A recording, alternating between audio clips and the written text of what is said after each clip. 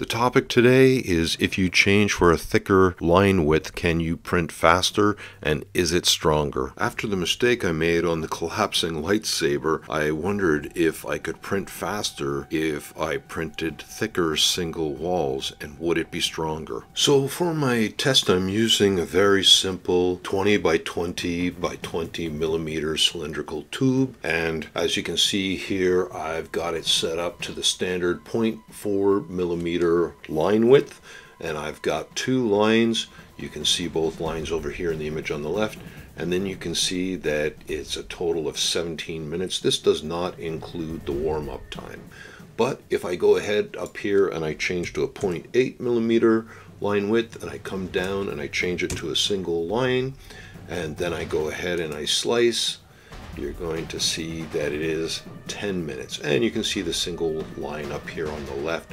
So that's 7 minutes savings on the printing. But is it stronger? So the other thing is, imagine this on a much larger scale.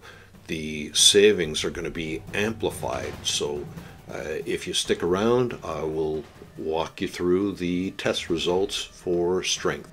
So prior to printing the lightsaber, I never knew that you could print a significantly larger line width than the width of the actual nozzle itself. So this is a 0.4 millimeter nozzle, and I went and printed a single wall that is 0.8 of a millimeter thick. So the question was, can we print faster and is it stronger? But before we get to that, we're just going to look at the accuracy of the thickness of the wall. And you can see it's a little bit over. It's 0.0 of a millimeter over, and it's pretty consistent. Then you're going to look at the overall dimension of the cylinder itself. It was a 20 millimeter cylinder, and it's come out, it's just slightly under. It's nothing crazy, and I might be squeezing it a little bit, but it looks good. Like, the layer lines are pretty insignificant. It feels pretty rigid, and we're going to test out the strength in this vise momentarily. But before we do that, I'm just going to give you a little review. This is a dual wall 0.4 millimeter wall thickness, and honestly the finish, it seems like it's not quite as nice as that 0.8 millimeter line wall thickness.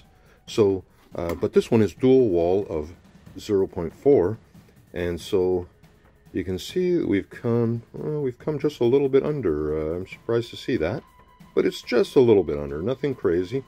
And then overall finish, it is, and that too, well, that's just a little bit undersized as well. There's nothing crazy, but and it still looks good.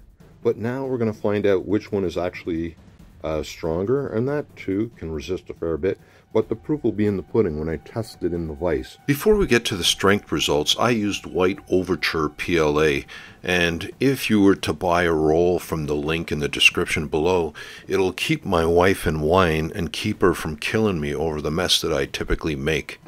So here we are, that's the single 8, and I'm going to take this a quarter turn at a time. So here's the first quarter turn. That's 1/4. Now here's the second quarter turn.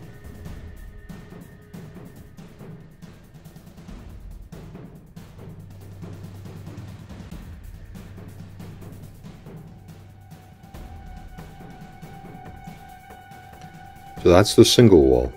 Now let's see what happens with the double wall.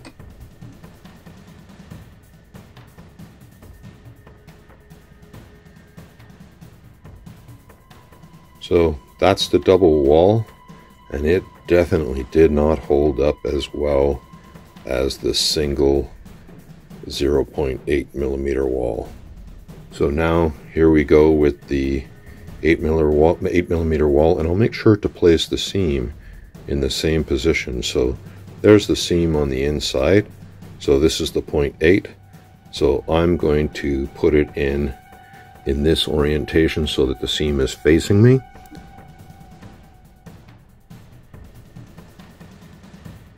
Well, there you have it. So let's have a look and see what happens with the double wall.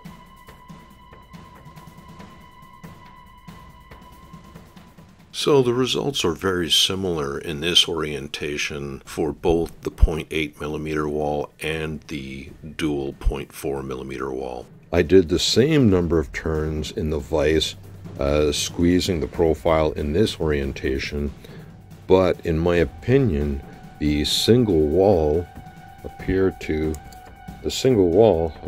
hold up much better. It's got a crack in it there, but it seemed to hold up better than the double wall.